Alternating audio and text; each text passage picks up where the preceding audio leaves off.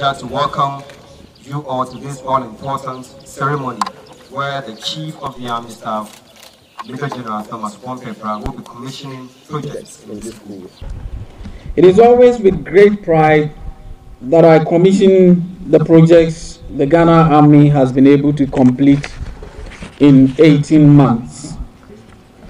Today's is of no exception, as it amply demonstrates that wherever there is a will, there is always a way. On assumption of office last year, I flew with my colleague and friend, the Chief of Air Staff, who is also with us today, in the company of other senior officers to this very ground, not far from where I'm standing. The sight that greeted us was one of deterioration and abandonment, but collectively we resolved to resurrect this famous training base. What you are about to witness today is a testimony of our collective effort to improve training in the Ghana Armed Forces.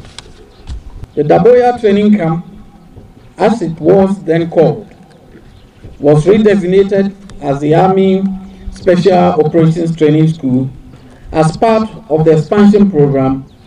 This was after the initial construction of 3-bedroom accommodation blocks, additional ablution units, squad and lecture sheds, obstacle course, gallery range, and provision of appropriate logistics to support training.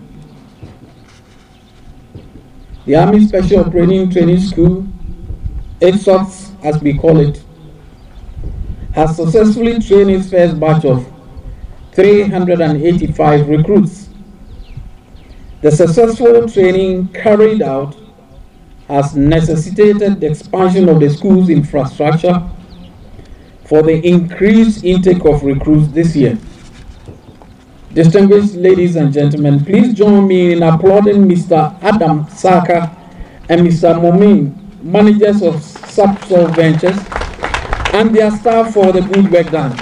Additionally, to these two major projects, I will be commissioning 12 squad sheds and 2 lecture sheds. Plans are far advanced to construct living accommodation for the staff of this school and their families as part of the government's barracks regeneration project. In the medium to long term, it is expected that this school would have grown to become a modern training institution capable of conducting multifaceted training programs for the Ghana Armed Forces. That is the vision of the Military High Command, and through our collective efforts, it will come to pass. At this juncture, I thank the CDS for his immense support towards the rehabilitation of this school. I also acknowledge the important roles and support from my dear colleague and brother, the Chief of Air Staff. He has been a great pillar to the Ghana Army. My utmost gratitude also goes to my staff at Army HQ and the staff at HQ Northern Command for standing by me and helping me to achieve my vision. Leadership has been exemplified today, and it has been done by the commanding officer of this school with the able support from his officers and soldiers of this school. This is leadership, and this is when you have your men in support of you. Well done. And on this note, I want to thank all of you for coming this morning.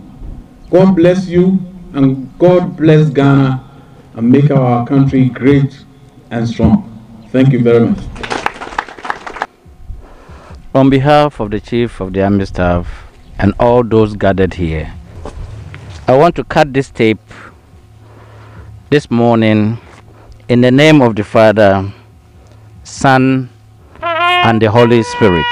Amen.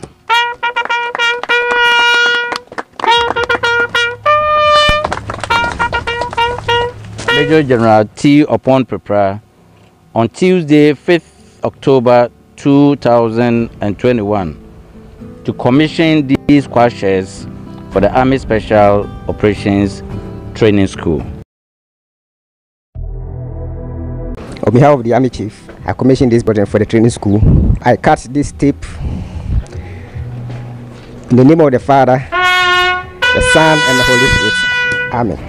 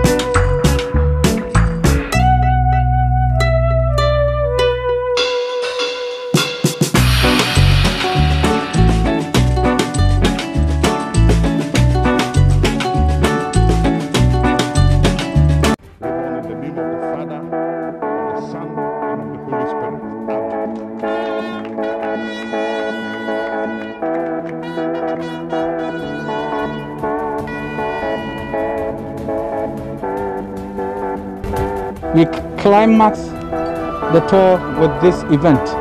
It's a privilege as the Chief of the Army Staff for the hard work the commanding officer has done in this school to say that he deserves this, and therefore I'm very happy to commission this building on everybody's behalf. In the name of the Father and of the Son and of the Holy Spirit, I commission this building.